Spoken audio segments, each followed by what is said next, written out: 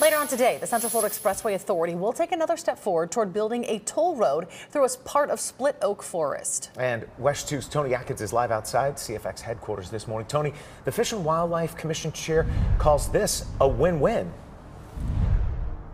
Yeah, Jason, but not everyone is on board, specifically public commenters, people concerned about how this project could impact the area near Split Oak Forest. And last week, FWC, they approved a deal which allows CFX to build a toll road through the bottom 60 acres of Split Oak Forest. However, the agency had to make an exchange. CFX pledges more than 1,500 acres of donated land and about $43 million to restore, maintain, and improve the land, as well as money to buy more conservation land in the future.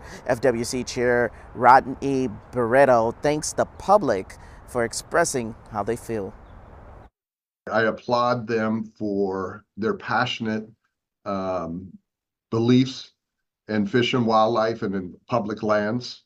It didn't fall on deaf ears. We're all in this together. I think what we did is we extrapolated something out of CFX that most people probably couldn't do, and we did it with the public in mind. I think that once we acquire this additional lands and we restore it, I think everybody's going to be real happy with that. And later this morning, CFX will go over this agreement in their meeting here, which starts at 9 o'clock this morning. I'm reporting live in Orlando, Tony Atkins, West 2 News.